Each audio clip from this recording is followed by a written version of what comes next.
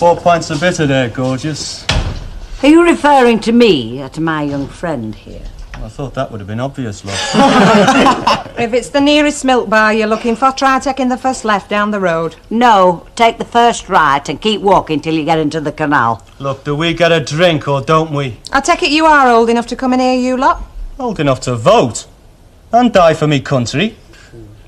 You come round and back with me, love, and I'll show you what else I'm old enough for. You know, I thought you'd have had more sense than that, Betty Turpin. What's that? Selling firewater to savages. Oh, don't worry, Mrs. Sharp, but if they come with any of their monkey and have got a couple of good judo holds, my Cyril taught me, not to mention a very nasty karate chop. I think it's the haircuts that make people frightened of them lads. But of course, once upon a time round here, there was nothing else but basin crops if you were under 21. Yes, maybe so, but in them days they didn't go about walking about with big boots on, did they? Oh no, it were all clogs in them days, Ena.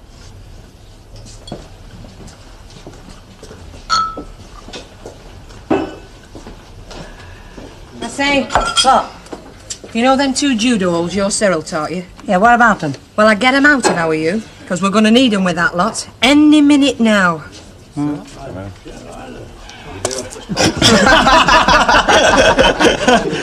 Knocker, the look on that old fella's face. Remember, down on his knees looking for his glasses.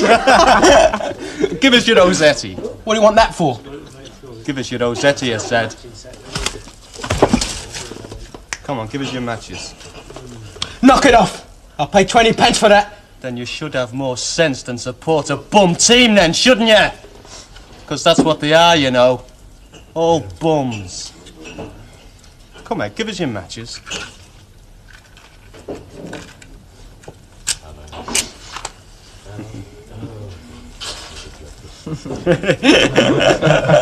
Oi, Geronimo, what do you think you're doing?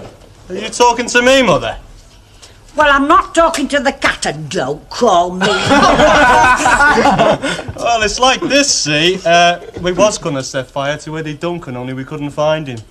So we're using the Rosetti instead. Sort of a demonstration, you know. Protest, like. Well, protest outside the street, so get supped up and get out. And what if we don't then, Mother? Are you going to hit us with your handbag? I'm in a bit of trouble then, Betty. Yeah.